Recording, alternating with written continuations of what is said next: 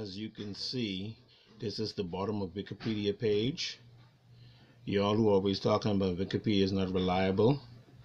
Everything that they have on there are links and references to go to.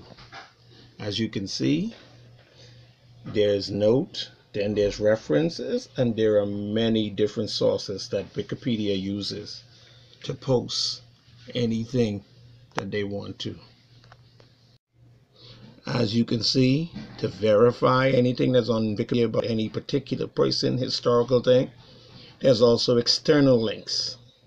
So when you sit up there and say Wikipedia is not reliable, somebody who's not reliable wouldn't provide external links, sources, references, and notes. You listen to what people say instead of actually doing the research for yourself or actually putting Wikipedia to the test to find out the information they have is actually true.